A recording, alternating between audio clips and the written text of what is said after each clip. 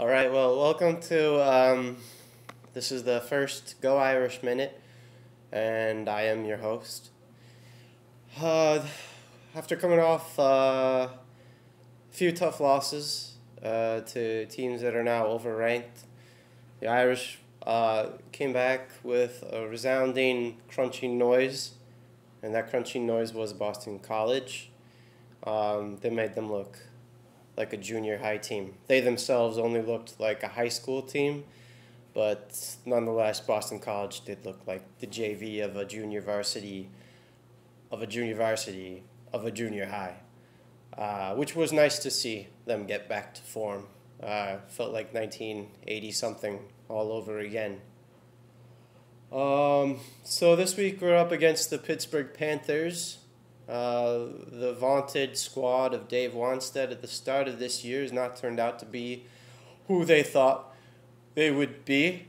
So far, their record stands at 2-2. 2 losses to Utah and the University of Miami, aka the U. They do have 2 wins, as I mentioned. One against the Wildcats of New Hampshire, which I believe is Division I, but I will look that up.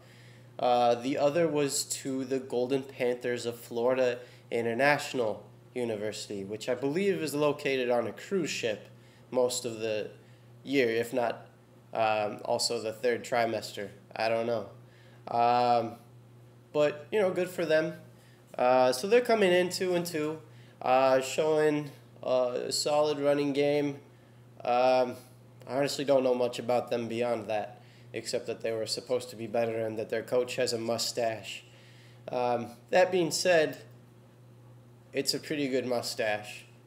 So the Irish will be back, and Armando Allen is looking like a stud back there, running 5 yards anytime he wants it, it appears. And able to pick up blocks on the quarterback. That's nice to see. And the